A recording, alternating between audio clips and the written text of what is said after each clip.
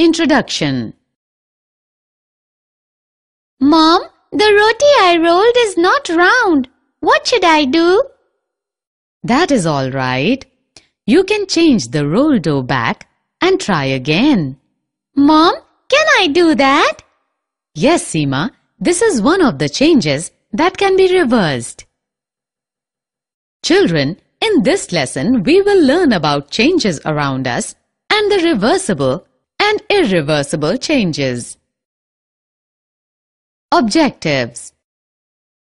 At the end of this lesson, you will be able to describe the changes that occur around us, explain reversible changes, explain irreversible changes, describe expansion, describe evaporation. Overview of changes. Have you noticed how seeds grow into trees? Another point to notice is how snow melts and the water flows to the river. How does this happen? These are changes that are taking place around us all the time. Reversible changes.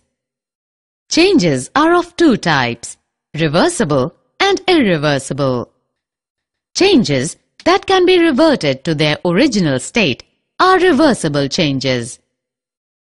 Let's try this. Take some sand and mix it in water. Would you be able to remove sand from water after they are mixed together? Try this one. Melt a chocolate bar to liquid. Do you think you can solidify the same liquid to be a chocolate bar again? These are examples of reversible change. Irreversible changes. Let us now look at some more changes and find out whether we can reverse them. Let's try breaking an egg and beating it for an omelette.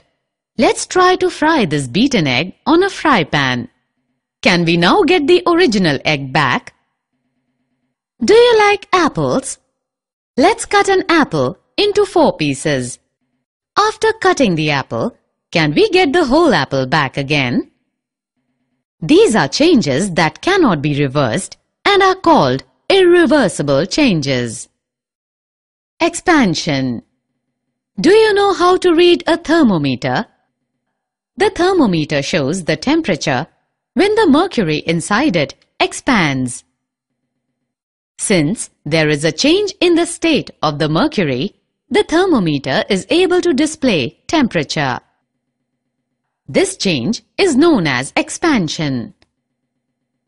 Let us look at another example of expansion. The glasses that we use to drink water are molded when the glass is heated. The workers then use the molten glass to mold it into various shapes that we use daily. Evaporation. What happens when you keep some petrol in a bowl in the sun? After some time, you see that the petrol starts reducing. This is an example of change known as evaporation. Mixing substances. Changes can occur when 2 or more substances are mixed together. For example, when you mix water and sugar, the sugar gets dissolved in water.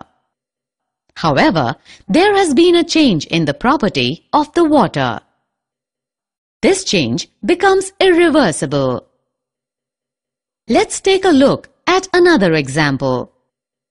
When you mix tea leaves with warm water and heat them, you will see that a change has occurred due to mixing of substances. In this case, the change is irreversible.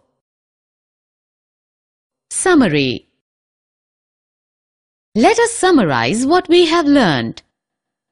Changes occur around us.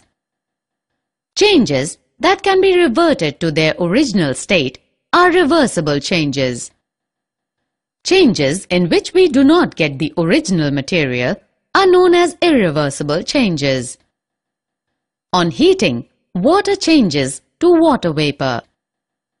This is known as evaporation.